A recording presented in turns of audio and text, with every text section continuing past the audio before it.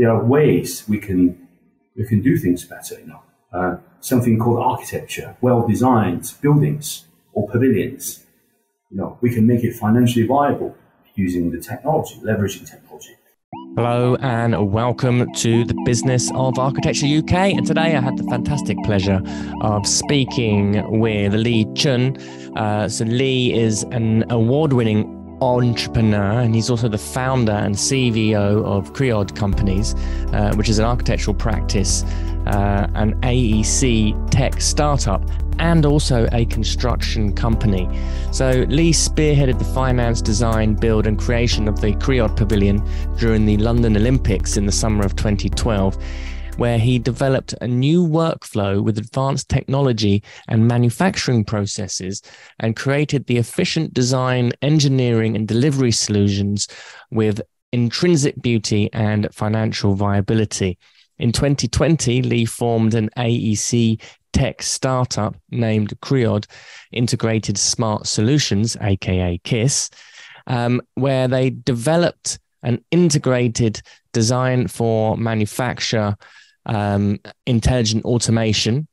They started to use software of Dassault Systèmes, a 3D experience platform which automates and generates detailed design, manufacturing code, a bill of materials, and making meaningful changes in the AEC industry. Li is a deputy chairman of the City of Westminster Conservative Association Chinese Group, a Conservative West End committee member, and an international board member of the Creative Industries Federation. He's also incredibly well dressed and has a sartorial flair, and I thoroughly enjoyed sitting down with Li, a very business-minded architect who I do really think is at the forefront here of catalyzing and making a lot of change in modern procurement. And in this conversation, Li and I discussed the revolution that is potentially awaiting modern procurement and how technology can assist with that. We discussed an understanding of the financial lending challenges many developer clients face, and how technology from the architect can assist with financial security and certainty, and actually help create a very compelling offer from the architect side to the developer.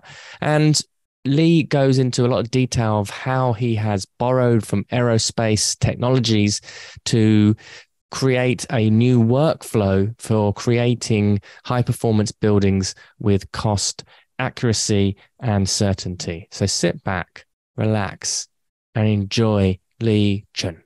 This podcast is produced by Business of Architecture, a leading business consultancy for architects and design professionals. This episode is sponsored by Smart Practice, Business of Architecture's flagship program to help you structure your firm for freedom, fulfillment, and financial profit. If you want access for our free training on how to do this, please visit smartpracticemethod.com. Or if you want to speak directly to one of our advisors about how we might be able to help you, please follow the link in the information. Li, welcome to the Business of Architecture. How are you? I was outraged a few seconds ago, but I feel so much better now. I'm talking to you. Thank you so much for having me. I've been listening to your podcast for over 2 years. It's been great. It's very educational and inspiring. Thank you for this. Amazing. Well, I've been very fascinated by your career, what you've been doing with KREOD, some of the innovations that you've been kind of implementing in the business, and kind of creating this very direct relationship between architect and fabrication and construction. And we've had a couple of people expounding the miracles of design for manufacture and modular construction, and what you're doing at KREOD is kind of taking it almost a step further as well in terms of the kind of design information that you're able to produce, and the kind of contract documentation.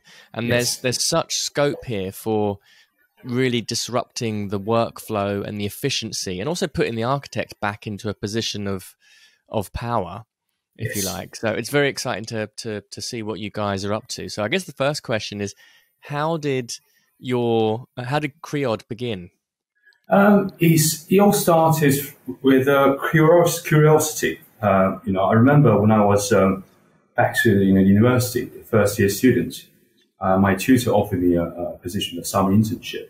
I was really surprised when I saw his work, compare what he was teaching us at university. He's a part-time tutor, and he has his own practice, what he's doing in the real world. There's a huge contrast, and what he designs is totally, utterly underwhelming. So I asked him the question, so why are we doing, you're doing something so creative at university, but the real world is so boring. So Lee, this is reality. The clients want something cheaper, simplify the design, and there's nothing left to do at the end. That's why I'm teaching, because the teaching keeps me young, keeps my brain moving. So that's why, and then that was the first, from this kind of a curiosity, and then start paying more attention about the architecture in practice in the real world. So what am I going to be after 7 years? Mm-hmm. So that's the kind of, and I firmly believe that there must be a solution, trying to make this a business work better, design and deliver architecture, not buildings, Yes. Make it financially viable. And that's how I started this kind of, my subconscious mind actually, mm-hmm. Searching for a new way of doing things. And when I finished my part one, I got a job at Fox Apartments and discovered this the computational design SMG specialist modeling group.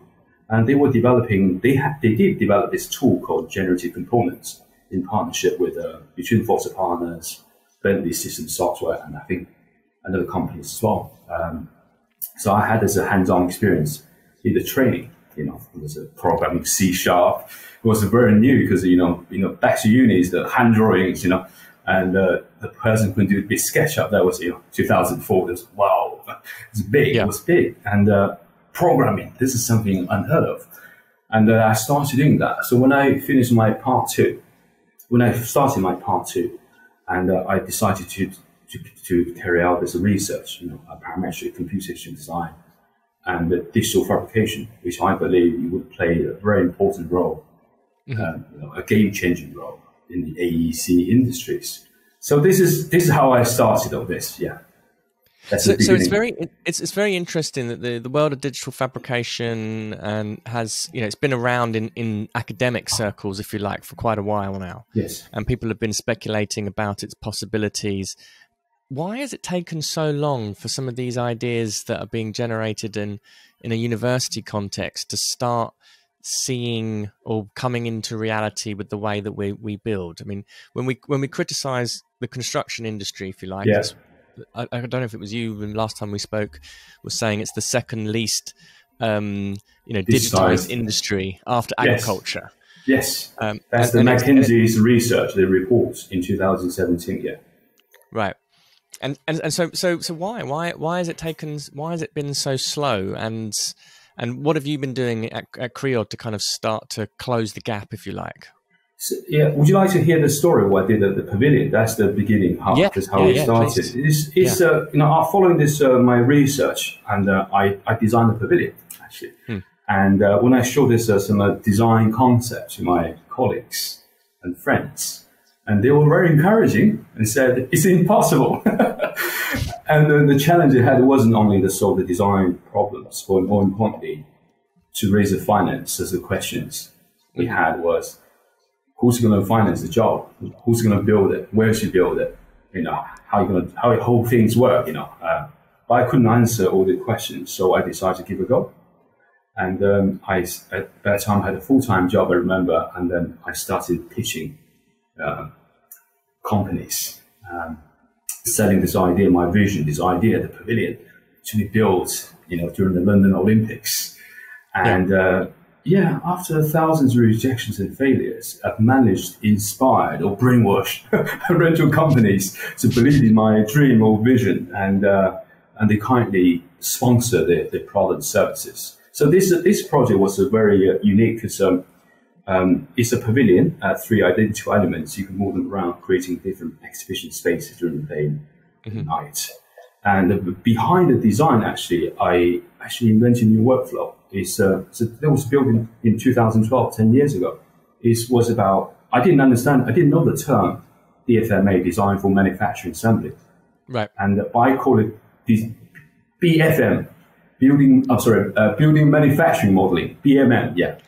That's the key. So that was what my project is, exploring a new workflow, a new technique, leveraging, and using high-end technology like programming, scripting, and the manufacturing ready 3D model. So that goes to the machines. For example, the timber shell was made by each pavilion, consists of 997 unique pieces.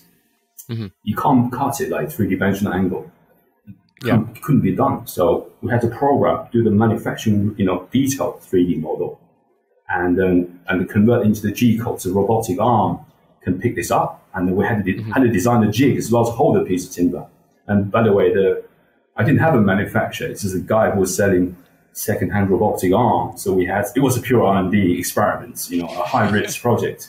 So design a jig trying to hold the timber. We did the spindle, the drill bit. You had to test different speed. If it's too fast, it splits the timber. If it's too slow, it smokes. So, this is very complex stuff. So everything was done in a way was paperless, from design, engineering, manufacturing. And the assembly, we had only one drawing. I didn't have an iPad back in 2012. And the shiny Mac Pro is too expensive to bring on site. So we just printed assembly diagram. So the beauty is we did all the heavy lifting from design engineering and manufactured by robotic arms.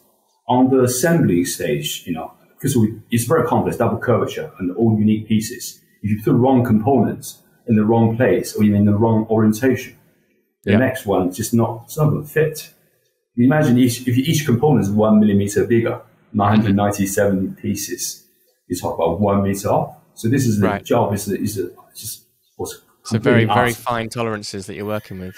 It was very challenging because the timber moved a lot. It's a learning curve. We left it on the floor overnight, and next morning I came back. The timber is like banana shaped. Like, oh no! we had to leave it somewhere else. We had to flip it and then bend back, and then we lost 2 days. Just so many things we didn't know, especially as an architect. As a postgraduate student, I didn't have any. Any construction experience. In a way, I just didn't have the recipe of success. I just made a really bold move. The entrepreneurial, setting the ideas, but at the same time, I had to convince people it's a new workflow. There are ways we can do things better. Something called architecture, well-designed buildings or pavilions.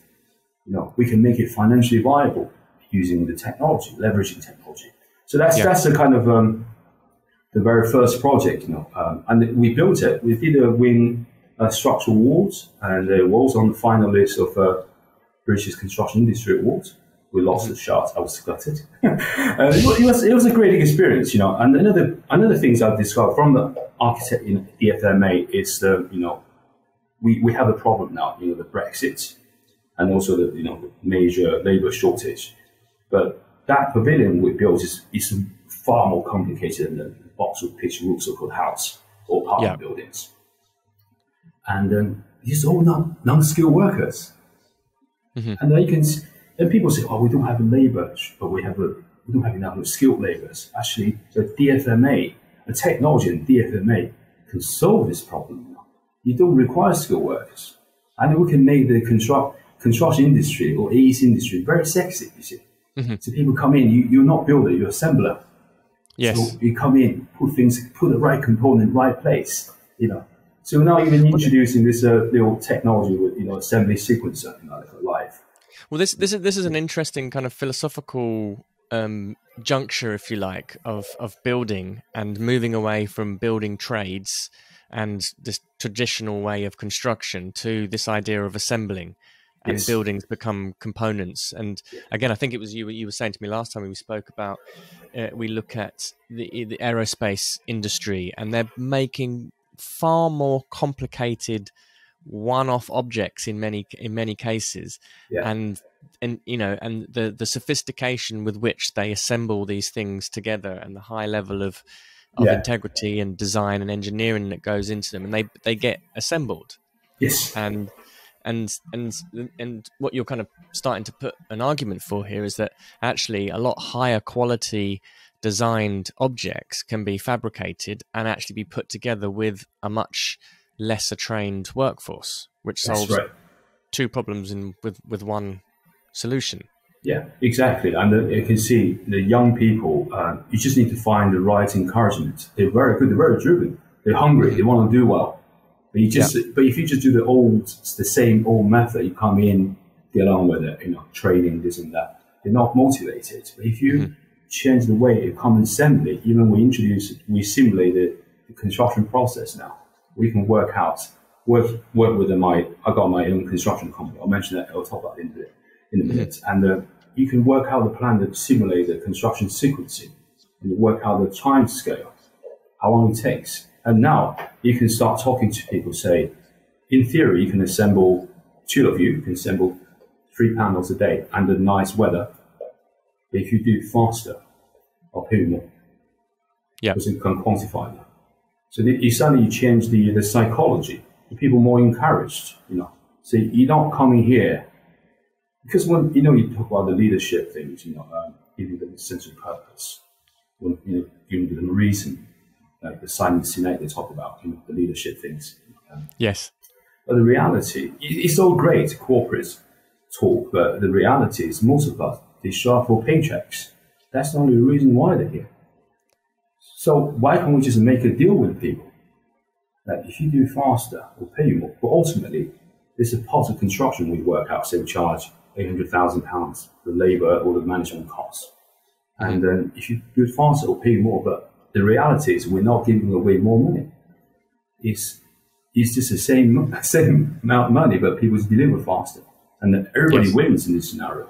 So for the developer, they can see the benefits because they're on the interest. They're borrowing money from someone, to develop this project. And they work, if you can deliver faster, especially commercial development, selling the properties or leasing them, they can get less interest to pay the bank or investors and more rental income, So they can say you can do 2 projects in 4 years. Now you can do 3 potentially in 4 years. So, and then for the contracts workers as well, everybody wins. So it's the workflow and the mindset I'm developing is more than just a software, which I'll talk about that in a minute. So how have you taken this idea from a kind of research and design project for an experimental pavilion, essentially, and actually now started to you're building real houses now. You're building real projects with real clients. Yes. What was the process from this kind of experiment, if you like? Long and short is, it's been difficult because, when we built this pavilion, I was pitching, this, to the client developers and contractors as a new idea, new way of doing things, something much more efficient, better and cheaper and de-risks the process. People liked the idea, but they didn't take it. I can see the reason why, because before the Brexit, we had, cheap, plenty of cheap labours from Eastern Europe, not saying they're cheap, but, they're cheaper than here. So there's plenty of work. And also the procurement is, the JCT design build subcontract. You package them. You guys take it. There's a bathroom, 200 bathrooms. That's a fee. Get it done, or you get sued, or we don't pay you. You go bankrupt. So there was no sense of urgency, to doing things better. But since the Brexit, now we have this the post-pandemic, we've got a supply chain disruption. I think we have to work in a new way. We have no choice, to be honest with you. We must work in a new way, a new workflow completely. So this is kind of, for the first few years, it's been very difficult. We couldn't sell anything. And I had to do some contract work for 3 years. That was quite embarrassing, to be honest with you. I had the specialist skills in computer design, helping a big capacity project in the Middle East. But I didn't give up, really. I've been, in the background, always looking for a reason. Why the industry is not? There's a better way of doing things. Why people are not taking it? Just what's the mindset behind? I've been questioning this. And then I started to look into that. So commercially as well, it's not just about doing something better, faster, or more efficient. And that's not the point. For example, we developed this software, and we've been using different tools like Rhino, Grasshopper, computation design, starting with Bentley boys, still using them, and the generated component parameter design, and then move on to the Rhino, Grasshopper. Now everybody's using Revit, which I don't see I think it's a dead end. And so I try so many tools, but at the end, it's not going to work.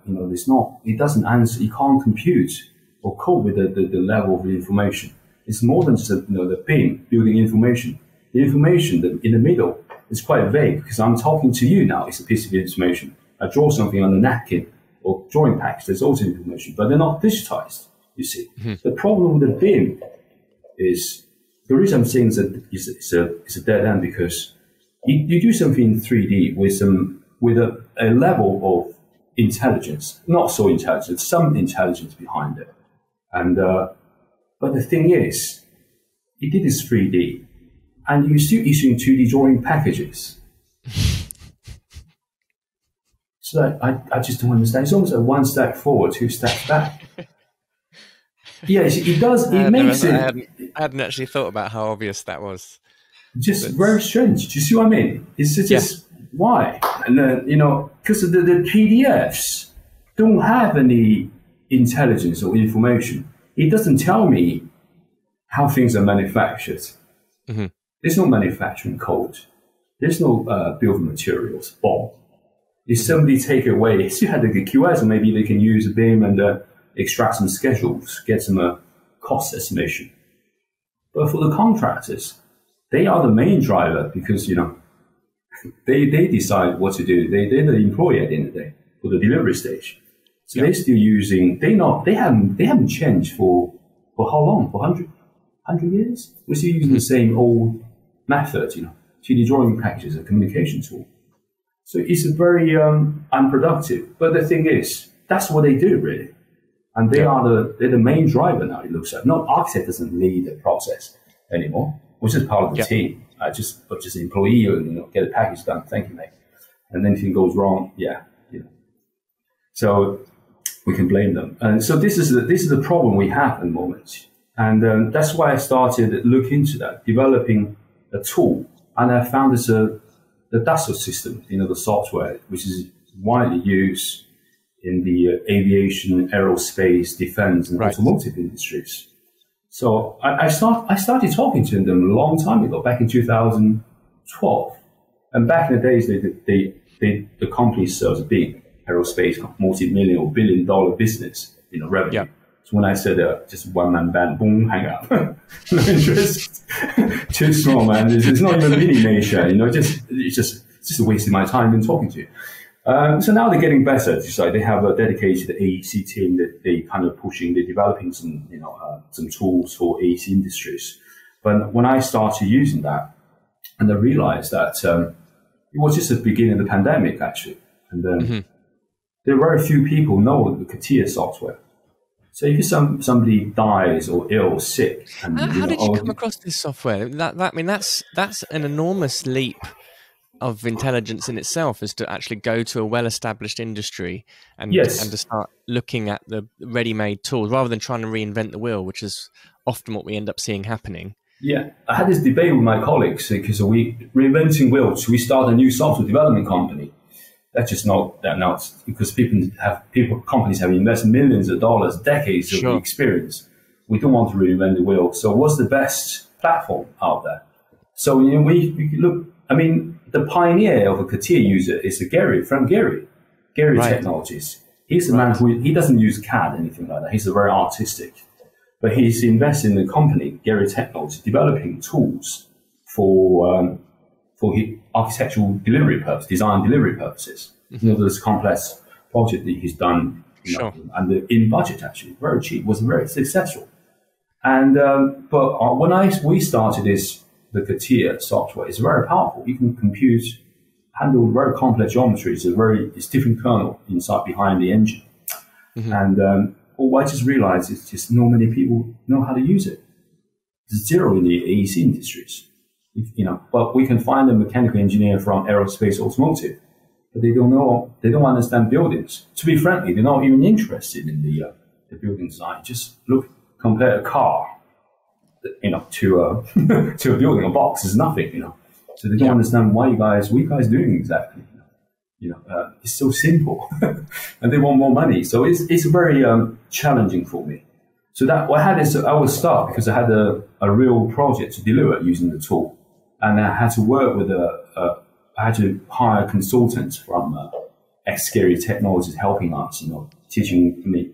I'm very good at computation. That in itself is such a risk to take on a completely untested piece of software in the architecture industry, except for maybe as you say, Geary, and they're doing Walt Disney concert halls and whatever. And it's a totally different scale. So it's kind of on you to be able to make this piece of software work with a real client. Yes, it took some time, to convince, to people. Open-minded clients. I was very lucky. People are willing to give us some extra time to work things out, and I realized that this is not going to work because if I need somebody, if somebody leaves my company, my job will be limbo, will be jeopardized because you constantly ring the job agency. Hey, can you find me the CATIA user 5 years experience? You don't even know what CATIA is.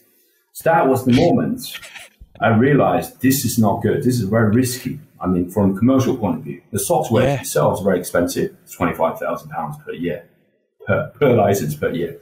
Wow. And plus training. And then you're talking about, even as a part 2 student, they just don't have an experience. They do SketchUp, maybe a bit Rhino, but if you want to do the DfMA level, it's just something else. And I thought, this is not going to work. I'll crash, man, if I carry on doing like this. So I started, unfortunately, I had other projects, so I can invest and develop the tools. And called the KREOD Integrated DfMA Intelligent Automation, KIDIA.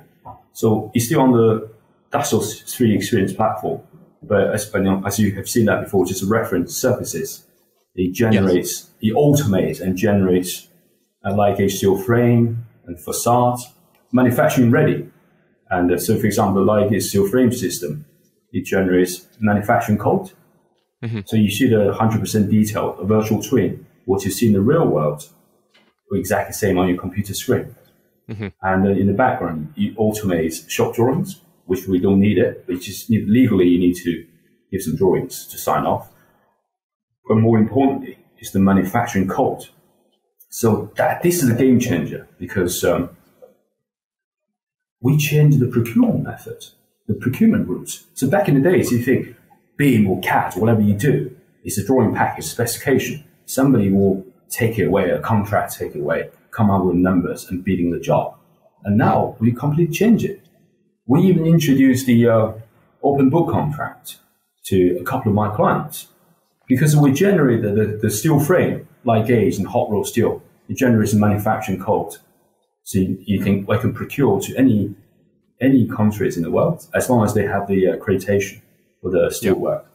And then the rest of the facade system, it automates manufacturing level. Manufacturing drawing, if it's like the steel panel I showed you before, and CNC and cutting tool paths, and shop drawings. So this is fundamentally changed the way we work because if you think about my question is always is the making ideas. Can ideas be made and how? You see that the traditional meaning, architecting in the mid-16th century in Greek, it meant chief builder or master builder.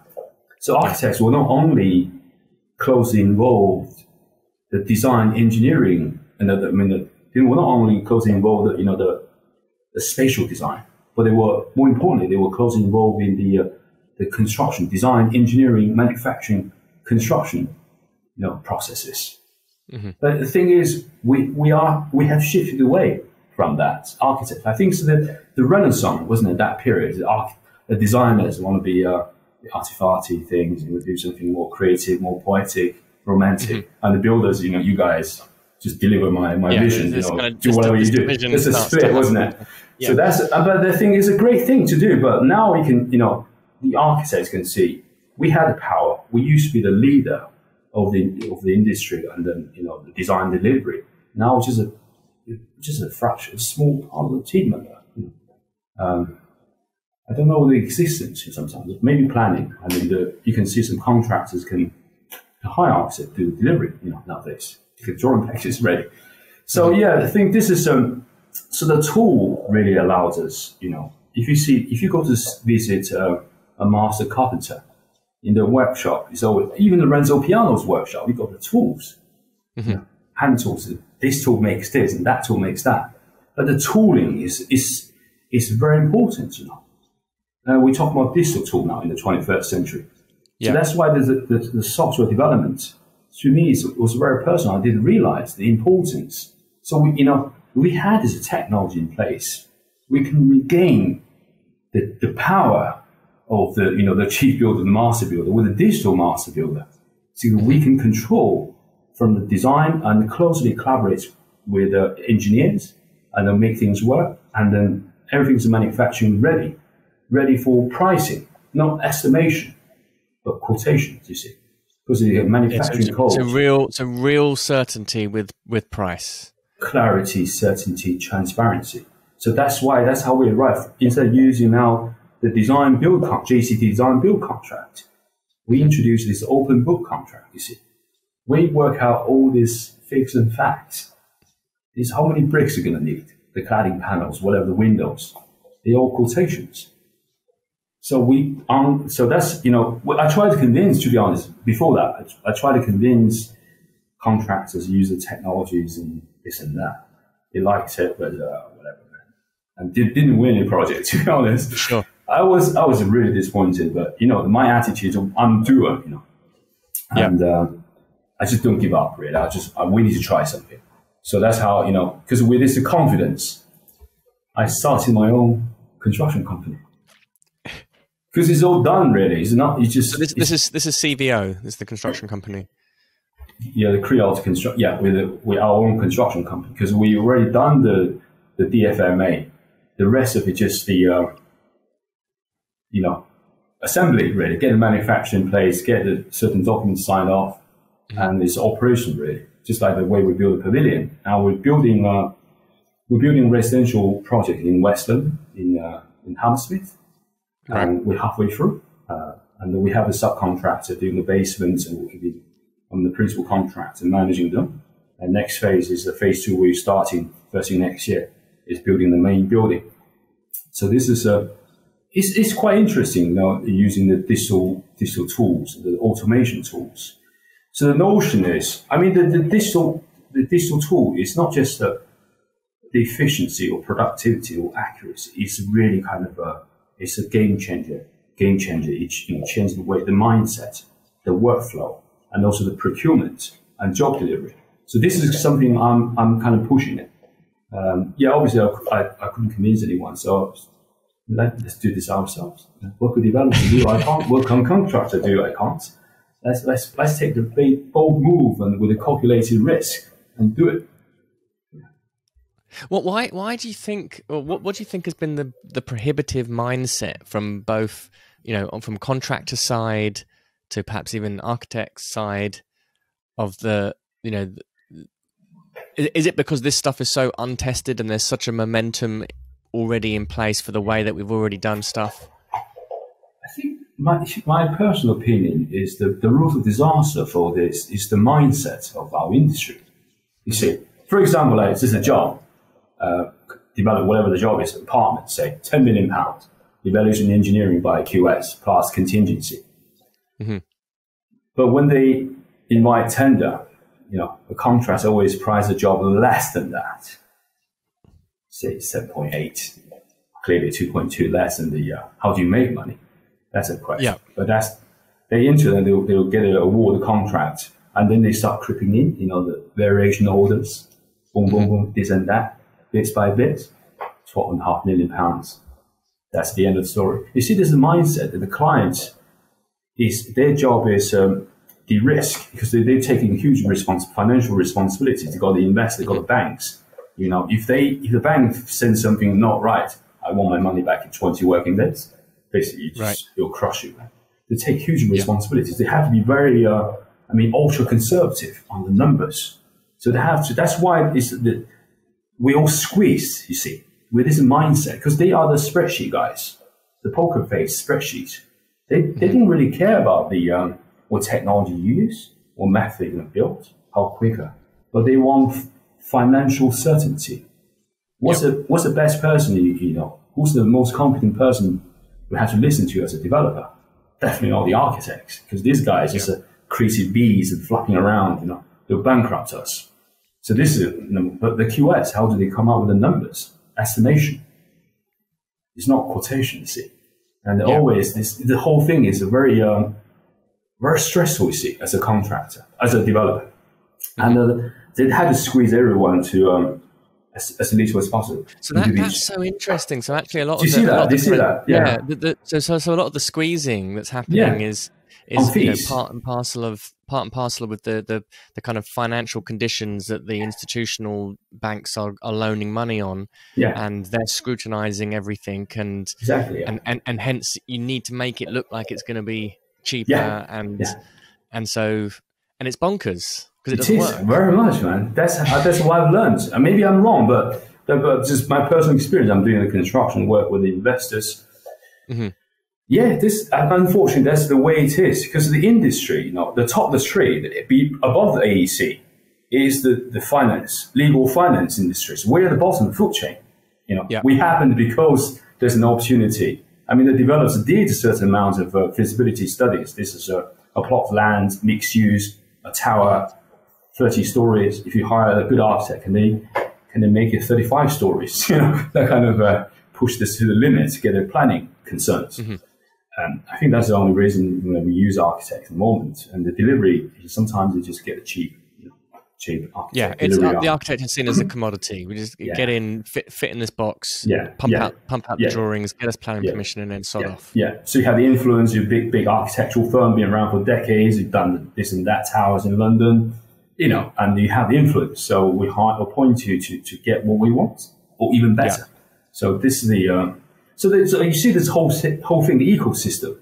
It's fundamental is the ecosystem. I mean, architect, they're trying to push it. You know, you can see the new generation architect. They do the design, coding, digital fabrication, but it doesn't really. People just don't care. Have you noticed? It means nothing. Well, it means something, but not too much, really. So tell me a little bit about some of the houses that you've been working on, and the sorts of clients that you're working with, and what was the process that you've gone through in actually convincing people to take this, what might appear as a risk, because it's a totally different way of building and procurement. Yes. When we started the job, it's the first job we started. It's a house in Surrey, the client hired 2 architects from Grand Designs. And famous on the TV, obviously. And but the problem is they didn't get planning permission. The site is in a conservation area on a green belt. That was challenging. So we came along. So we'd like to help. You know, there's so many things are missing. We can do something, a different design. They look at this. This is very modern. Can we get the planning for that? We did it anyway. So this is with the trust, the confidence. Obviously, so this is a technology we have developed, and it's still in the process developing as well. And would you like to use that? So we can start using this, the open book contract. So this is a bill of material. This is a shopping list. You can buy them yourself, but everything's transparent. And this is our, labor cost, 10 months to build this. And then this X, Y, Z, everything's very clear without a quantity surveyor, you see. That they're really open-minded. And we started doing that. And during the process, this is the problem we're all facing. The design changes.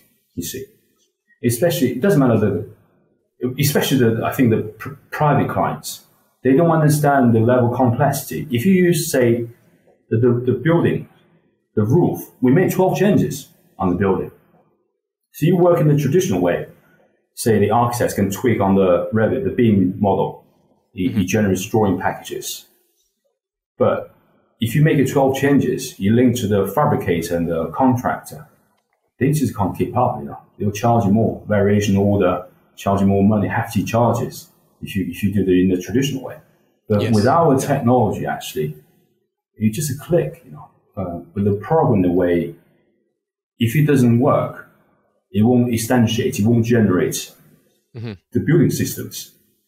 So the client, we don't have budget for underfloor heating. Can you change the roof angle a little bit? And 3 months later, yeah, we can squeeze in £100,000 of underfloor heating. Can we?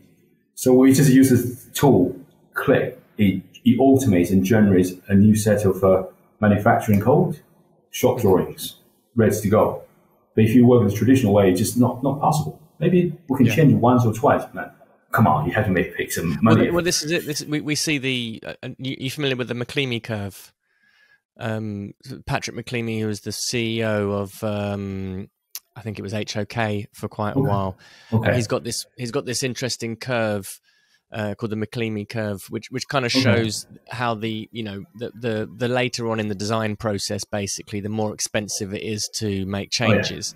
That's and right. This kind of critical point where, once you're in construction documentation, and an uninformed client will often make changes at construction documentation stage, and now you've got to re-coordinate with all the other consultants, and it's a lengthy, heavy type of process. And actually, that process changes. The worst case scenario is that changes become too expensive to implement, that now you can't actually get to the stage of building it at all because the design team is kind of it's just. Yeah, time's run out because the bank is keeping an eye close on you. So you need to finish in 3 months' time. So I don't see how it happens.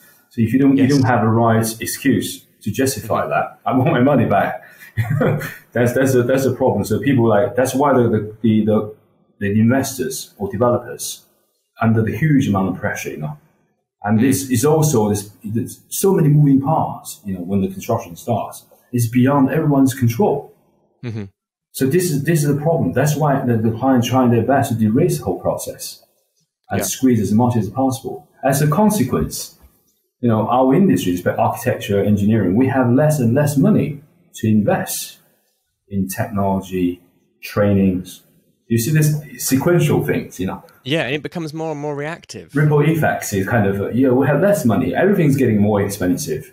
And people want more money, they will strike. And, you've only used new technology. Back in the days, you had a 2D CAD drawing. Any machine, you work on any machines. Now you want a BIM or other 3D program, and you buy expensive workstations, more expensive licensing fees. But does a client pay me more money for that? Not really, does it? Yeah. So it's very difficult for business. I can see this. I've been through that. That's why I took the risk to develop software. Is to change the workflow, make the process faster. Let's start with the faster and more efficient. So we can, at the moment, we can literally eliminate 50% of workforce, and then in the long run, we can easily eliminate 90% of workforce. But I'm not saying I'm a job killer. So for the architects, what we're really good at is creativity. We don't want to spend time. Imagine if you do this 7 years creative, flying castles and purple elephants. Now you're doing this bathroom packages, door schedules. It's just so brutal, man. It's not what we're trained for. This kind of thing should be done by machines. I call it modern slavery. Not people, but machines should take care of this. You program the way it does that, so we can free ourselves and doing something more innovative, creative, and the directors, company business owners can spend more time marketing their product services. You see what I mean? Yep. This is the notion. It's the business model. If you look at for example, Coca-Cola, it's Coca-Cola juice. You only need to fuse the water and gas, Coca-Cola, anywhere. Consistent, isn't it? You try it, this is Coca-Cola. Yeah. It's the same. McDonald's as well. They have this management process. You put certain things in certain place. And anybody can make a Big Mac. It tastes exactly the same. And that's what's interesting is those sorts of businesses as demonstrations have kind of created a set of processes and systems which are very repeatable and produce a very consistent result. Yeah. And it's a level of relative unskill for people to be able to operate those systems. Yeah. And what becomes fascinating here is that there's there's the potential that the architect is now becoming much more directly interfacing with the end product, the end part of construction. And it's literally like we're getting to a stage where this could be, you know, you as an architecture design practice, you're going to be not just designing it, but you're going to have your own construction company that can build and print and manufacture. And it's relatively, you know, you've got your own systems in place for training people to put the stuff together.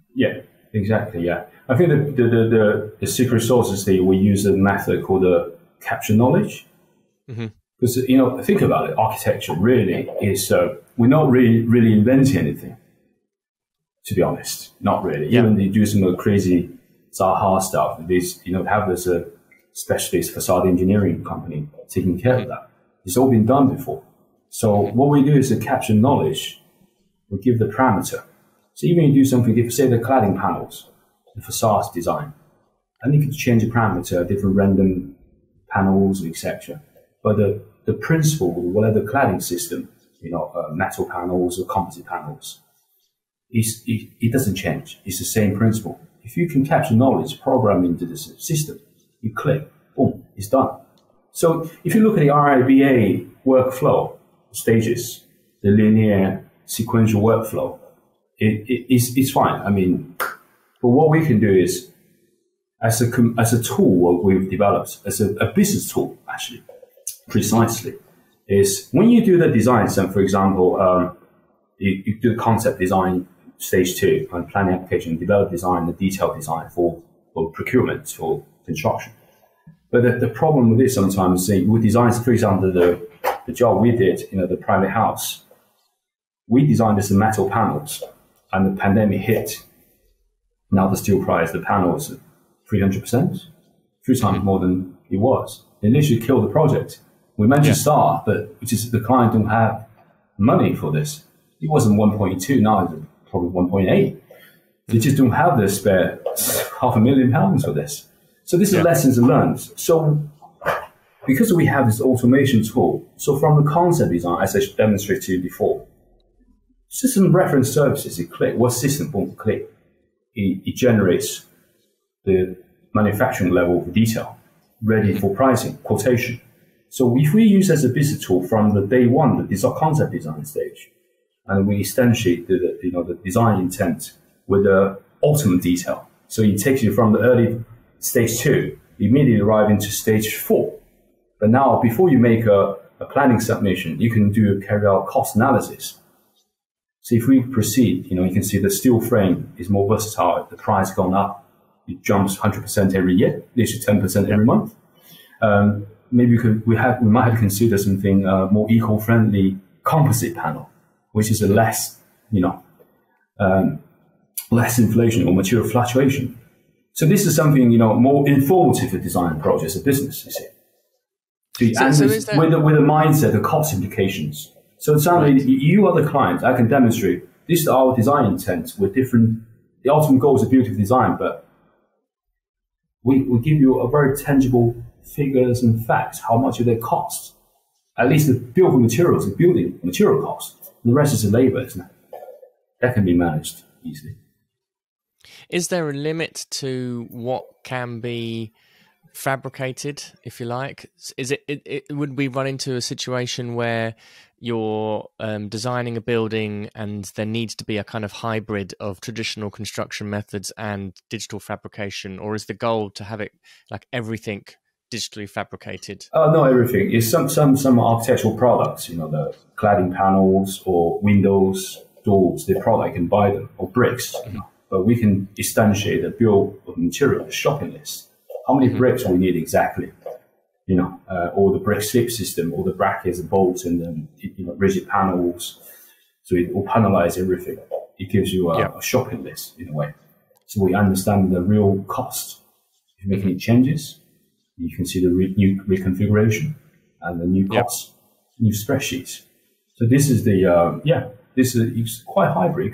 If you do a tower, we can you can easily model. Let's say this is a kind of a Windows facade, Windows system we're going to use. You design, you make it an engineering template, and you program the way, and you just do the geometry, form finding, subdivide the surfaces and instantiate the detailed facade. So the structural drawing is all automated in the background. Yeah. So you can free yourself again. You free yourself from all this meaningless, super dry packages. You can do something more, and with a tangible feedback. This is how much it costs you, and make you shop around really for the same thing. What's so exciting about this as well is the potential for for quite small architectural teams, quite small architectural businesses to be able to be very direct in the output of what they're creating. Yes. And actually there's a whole load of different market opportunities here. And as you're saying, kind of actually addressing the real structures that control construction, i.e. the legal and finance industry, and being able to address the problems that those guys have with lending to developers, and being able to offer much more certainty. Well, there you go. You've about certainty. That's a massive opportunity for any developer to be looking into this. Yes, and certainty is the key for any business, really. And then this, because of the certainty, transparency, we look into the what's it called? Just lost my mind. What's it called? Blockchain finance. Yes. So how much? That's a really kind of key question. It took me so many years to get my head around, because every time you do something, people say, "How much?" Man, this is architecture. It's not like a market. How much is that? We're not. Do you know what I mean? We can't tell you. The Kensington in Liverpool versus Kensington in West London. It's a different world. Liverpool can buy £1 with one of the abandoned terrace houses in Kensington. But here, 20 million freehold. So it's a different thing, You can't just say how much, really. But now we're closing the gap, how much actually very quickly we can generate something very tangible, again, figures and facts. This is so interesting. So much of the architecture industry has become, or many architects have become frustrated at clients asking how much, almost to say, "Oh, what a silly question. Why are you asking?" Or, we'll often hear an architect say, "Oh, if a client asks me how much my service is going to be, or how much is it going to cost, then they're not the right client." Which is a little bit of it's a difficult situation, because every client wants to know how much. There's a business agenda behind every single project. Yeah. So as small as a house extension, I just say how much. If you've got £50,000 and then the job costs you 80, you probably we can't afford. We need to know. Or we don't want to just go halfway through and we live on the building site the next couple of years until we save another 30 grand. So people need certainty. They need to know, really. But unfortunately, we're not trained. And to be frank, we're not really interested as well. I'm not interested. That's why we developed a tool. There's you generate. So this is that's we have all the pricing in the background. We just want to have some I don't certainty. care. Yeah, it's done. And then so you say, well, now we're doing something like upside down, pyramid upside down theory is, how much is your budget really? Let's start with that conversation. Say £180 per square foot. What can we achieve? Maybe we should start from there, like something more, not playing these little games. This is the budget, really, realistically, £180 plus contingency per square foot, up to £2,000 per square foot. What can we do with this? And we can very quickly, using the different systems, and say, actually, we can achieve 180 can do that, but if you push a little bit, something a bit better, but perhaps, the better materials, the system, in the long run, so low maintenance. Don't forget about that as well, operation maintenance. You're better off. You pay like £10 extra per square foot or £15. So something, you give them like a tangible stuff. People, they understand it, rather than you could design intention. All this eye candies, and then they turn out, I'm really nervous because what's the damage? They'll speak to the QS, what's the damage? This is £220 per square foot. Oh man, that's not good. We need to sack the architect, so he's not listening. Yeah, absolutely.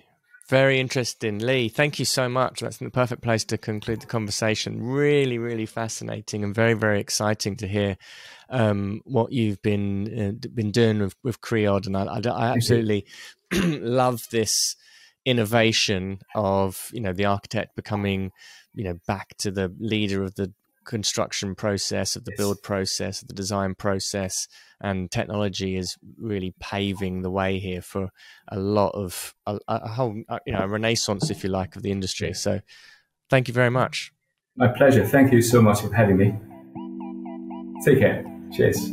And that's a wrap. And don't forget, if you want to access your free training to learn how to structure your firm or practice for freedom, fulfillment and profit, please visit smartpracticemethod.com. Or if you'd like to speak to one of our advisors directly, follow the link in the information. The views expressed on this show by my guests do not represent those of the host, and I make no representation, promise, guarantee, pledge, warranty, contract, bond or commitment except to help you be unstoppable.